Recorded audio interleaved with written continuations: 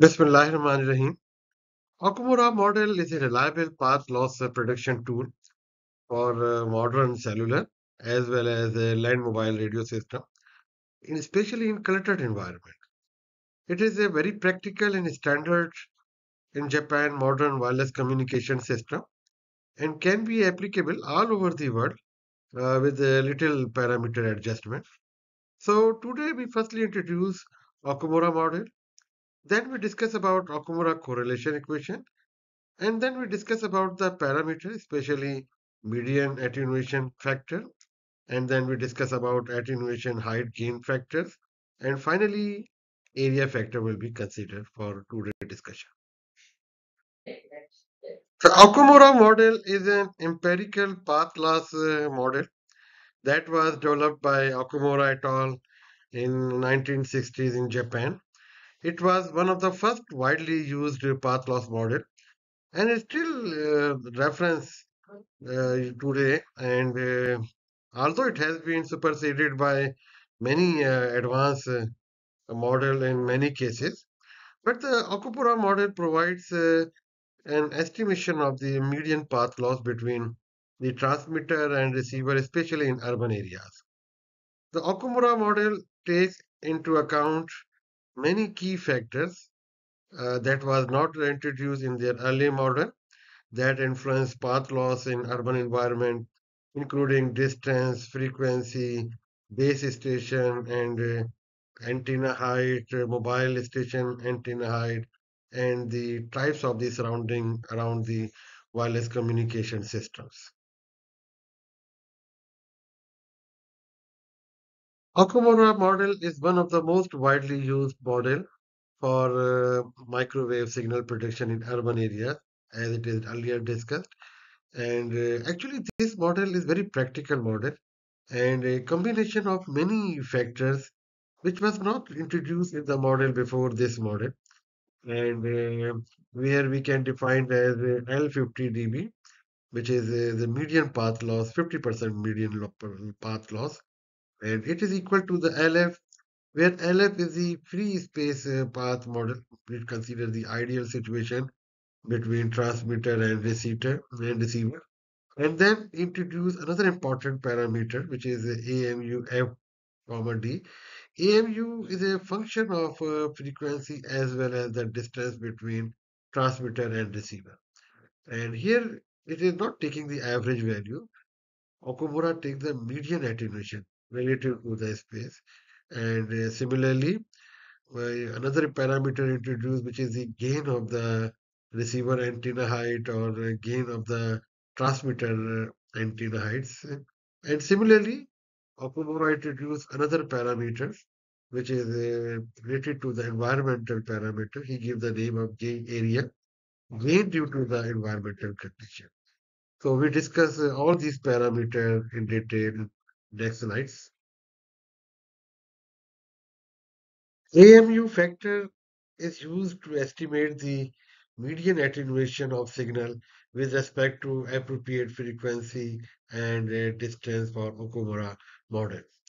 This model is applicable for frequency in the range of 150 megahertz to 1920 megahertz, although it is typically extrapolated up to 3000 megahertz and distance from 1 kilometer to nearly 100 kilometer. It can be used for base station antenna height ranging from 30 meter to 1000 meter. Okumura developed a set of curves giving the median attenuation related to free space in urban areas over a quasi smooth terrain with a base station affected antenna height of HT of 200 meter and a mobile antenna height HRE of 3 meter. These curves were developed from extensive measurement using vertical and omnidirectional antennas at both the base and mobile station, and they are plotted as a function of frequency in the range of 100 megahertz to 1920 megahertz, and as a function of distance from base station in the range of 1 kilometer to 100 kilometer. To determine path loss using Okumura model, the free space path loss between the point of interest is first determined, and then the value of AMU is added to it along with the correction factor to account for the type of the terrain.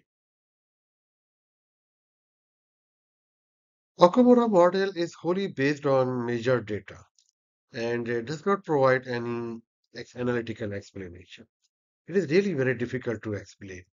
Furthermore, Okumura found that two gain, one is with respect to height of the transmitter and another with the height of the receiver antenna.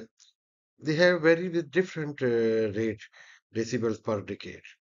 He defined transmitter antenna gain as a 20 log HDE divided by 200, where transmitter antenna range is less than 1000 meter to greater than 30 meter.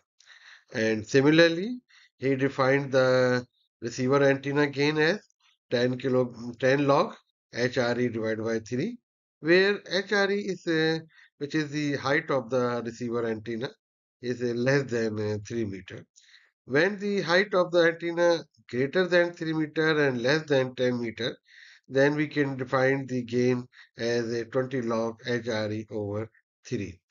All these variables have a specific meaning for Okumura models, and we firstly determine the typical gain and then incorporate in the Okumura equation as we discussed in the previous slide, which gives the empirical relation for the loss in the median. Okumura model is considered environmental factor to be among the simplest and best in terms of accuracy in path loss prediction and mature cellular and land mobile system in cluttered environment. It is very practical and has become a standard for system planning in modern land mobile radio system, not only in Japan, but all over the world. The major advantage and sometimes it is disadvantage with this model is that it's a slow response to rapid change in terrain. The model is fairly good in urban and suburban areas, but not good as in rural areas. Common standard deviation between predicted measured path loss values are around between 10 decibel to 40 decibel. Okumura differentiate correction gain G area in three broadband areas. One is open areas, another is quasi-open areas, and third one is suburban suburban areas. And at 100 megahertz frequency, the suburban areas value is close to the 5 G area, and quasi-urban area value is close to the 16 or 17, and open area is relatively 21 and 22, and they are increasing with continuously with a higher frequency and reach to the maximum value close to the 35 for open area G area factors, and for quasi area it reached maximum 27, 28, while for suburban area it is close to the 11 or 12 decibels.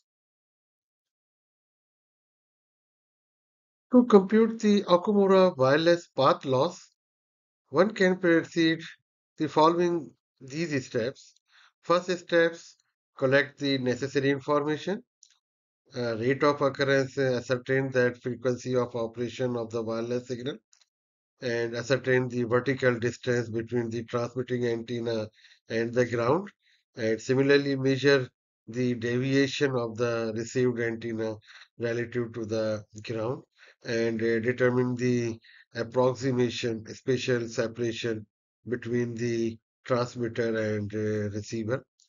And in the second steps is to identify the environmental factors which are being used across the transmitter and receiver conditions. Determine the specific characteristic of the land or ground that lies between the transmitter and receiver. Typical terrain classification encompass urban, suburban, rural, and open areas. Building type have to be defined because the assess the attribute of the structure along the propagation path, including their vertical dimension, compactness, and building material. So this is the second step, and now we go for the third steps. Third step is basically the utilization of the Okumura model equation and Okomo model equation to compute the path loss by taking into access the collected data and environmental variables. For urban areas, utilize the Okumura model equation specifically designed for urban environment, while for suburban areas, utilize the Okumura model equation designed specifically for suburban environment, and then to calculate the signal propagation in open areas, use the open Okumura model equation specifically designed for open environment. And then step 4, we have to determine the amount of the signal loss in transmission path. For that purpose, substitute the given values in the relevant Okumura model equation in order to compute the total path loss. The outcome of the path loss will be expressed in decimal. It is crucial to acknowledge that the Okumura model offers empirical approximation and may not consider all particular circumstances, especially for complex propagation model should take into account additional factors such as foliage, interface, and multipath effects. Multipath effects, and furthermore, it is recommended to refer the original Okumura model documentation or pertinent literature to guarantee and precise implementation and interpretation of the model equation. Thank you.